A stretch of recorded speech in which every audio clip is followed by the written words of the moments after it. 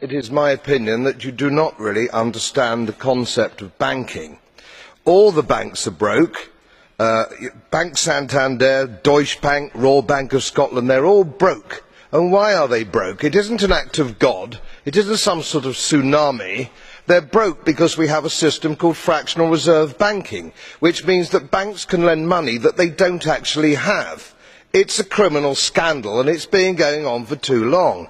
To add to that problem, you have moral hazard, a very significant moral hazard from the political sphere. And most of the problem starts in politics and central banks, which are part of the same political system. We have counterfeiting, sometimes called quantitative easing, but counterfeiting by any other name. The artificial printing of money, which if any ordinary person did, they'd go to prison for a very long time. And yet governments and central banks do it all the time. Central banks repress the amount of interest that rates are, so we don't have the real cost of money.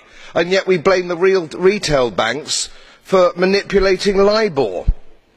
The sheer effrontery of this is quite astonishing. It's central banks that manipulate interest rates, Commissioner. And plus, underneath all this, we talk loosely, in a rather cavalier fashion, do we not, about deposit guarantees.